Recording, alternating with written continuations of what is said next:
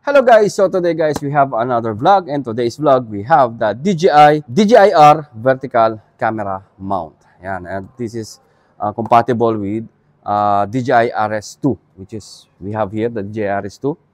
Again guys, for the DJI RS2, the DJI RS2 already have a portrait mode. Yeah, your portrait mode, but your position will be this way.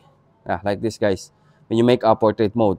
But if you want to do a portrait mode, which is with the vertical mode, handle the DJI RS2 similar with this one, like a vertical type, not horizontal. Tama ba? Horizontal, yeah. Vertical type of handling, like a normal handling of the DJI RS2. So I'm gonna show you guys, and I'm gonna compare the vertical mode from without mounting, the portrait mode from the camera and portrait mode from the vertical camera mount. So let's first I'm gonna show you and unbox this vertical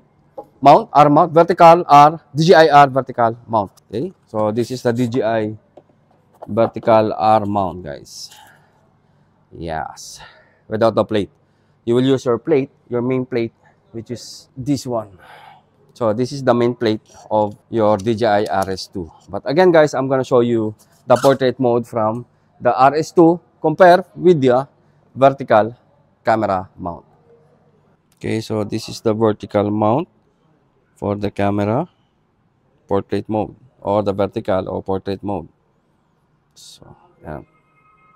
So this is how you handle the portrait mode of RS2, guys. Be vertical type RS2 if you are using the portrait mode from the RS2 itself. So it will looks like this, guys, when you make portrait mode or vertical mode from the RS2. But now, if you use this RS2 vertical mount, it's more easy. I'm gonna show you, and I will switch now the vertical mount. And this is with the vertical mount.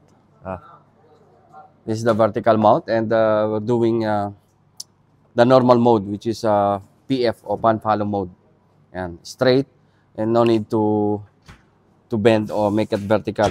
It's already vertical, and you can use not only for your camera and also for your mobile. And so this is the vertical mode. One. So, again guys, if you want to check the vertical mount, you can visit our website www.abworld.com for your Ronin RS2.